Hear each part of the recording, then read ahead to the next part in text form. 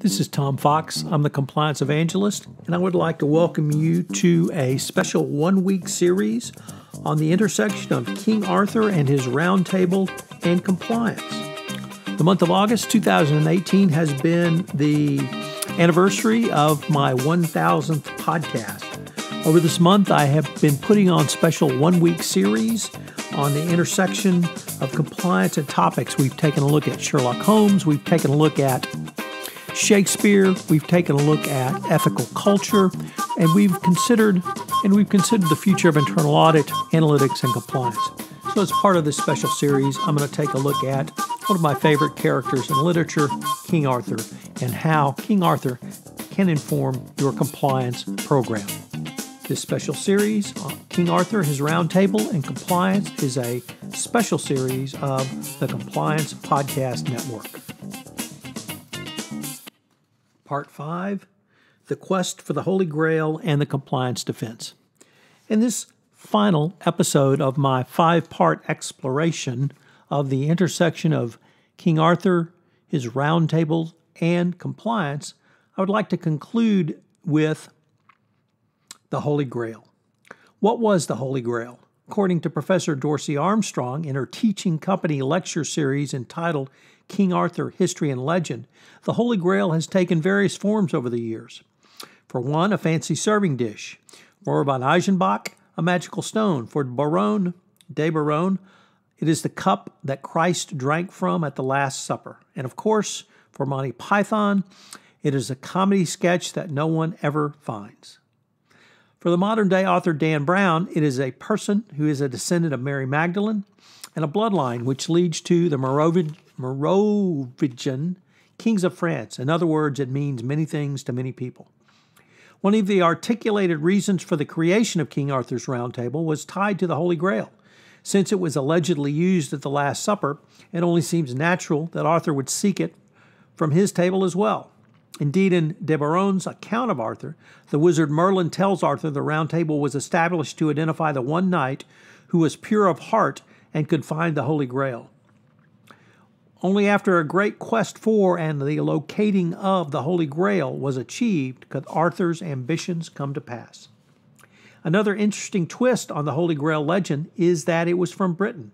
Curiously, it was first discovered by some enterprising monks in Glastonbury, England, in the late 12th century. I would note Glastonbury is still using tourist traps to drag people in, i.e. Glastonbury Festival. They just happened to come across a well that bled water around the time of the annual pilgrimage. Going viral in the Middle Ages was tough, but the monks built upon their initial find by claiming that both King Arthur and his queen Guinevere were also buried at their abbey. Do you believe any of the above? Have you attended the Glastonbury Festival? Or you are on your own Grail quest, whatever that dreamy quest might be? I thought about the Holy Grail quest in the context for the always interesting call for a compliance defense addition to the FCPA, which would give companies a full pass, even if they had sustained an FCPA violation. I see this quest for a compliance defense for companies that violate the FCPA to be as quixotic as the quest for the Holy Grail. As there were two requirements for the knight who was destined to find the Grail, we will begin with pureness of heart. Recognizing that it might be difficult to find a corporation that is, quote, pure of heart, end quote, the appropriate analogy might be more simply spending what appears to be a large dollar amount on a compliance program. This is because it is not the amount you spend that informs the effectiveness of your compliance program. In the past 5 years, Walmart has reported that it spent over $900 million on its compliance program. The FCPA was enacted into existence in 1977. What do you get if you divide $900 million over 40 years? My basic math tells me that comes out to approximately $22.5 million a year. How many billions of dollars of revenue per year was Walmart making during that time? I will leave that question for you to ascertain the answer to. Moving our quest time frame to the modern era of FCPA enforcement to say 2005, if one looks to the company's revenues from the middle of the last 10 years, for fiscal year ending January 31, 2016, Walmart reported a net income of $15.4 billion on $422 billion in gross sales. Now, what do you think about Walmart's quest for an effective compliance program based upon 3 years spending of $900 million being significant? Indeed, what is the percentage of its revenues over the past 3 years that Walmart spent creating its compliance program? Alas, my trial lawyer math skills do not allow me to calculate that number. How about the second part of the Grail quest, being a chaste knight? Once again, it is somewhat difficult to understand how a corporation could be chaste, but I think the appropriate analogy is of doing compliance. Put another way, it is not having a compliance program in place, but having an effective compliance program, and indeed an operationalized compliance program. Not only does the amount of money a company spends become immaterial to our quest, but also the same can be said to the claim that having a written program should entitle you to some defense to any FCPA violations. Just as questing for the Holy Grail is seeking something that does not exist, affording companies an offense from their own FCPA violations by having a written program in place is not a temporal reality. However, it was a 2017 FCPA corporate enforcement policy which sounded the death knell once and for all of the call for a compliance defense. The protocol set up by the DOJ is certainly creative and perhaps even unique in federal criminal law enforcement. The enforcement aspects, coupled with incentives provided to corporations and the detailing of best practices, are much more comprehensive to advance compliance than any argument for a compliance defense. And considering the new policy, most practitioners have started with the presumption that if a company meets the requirements under the FCPA, they will receive a declination. That was certainly true of the Dun & Bradstreet declination. There are a variety of factors present in the FCPA enforcement action which would lead the DOJ to make this blanket offer. As stated in the new policy, the investigation and prosecution of particular allegations of violations of the FCPA will raise complex enforcement problems abroad, as well as difficult issues of jurisdiction and statutory construction.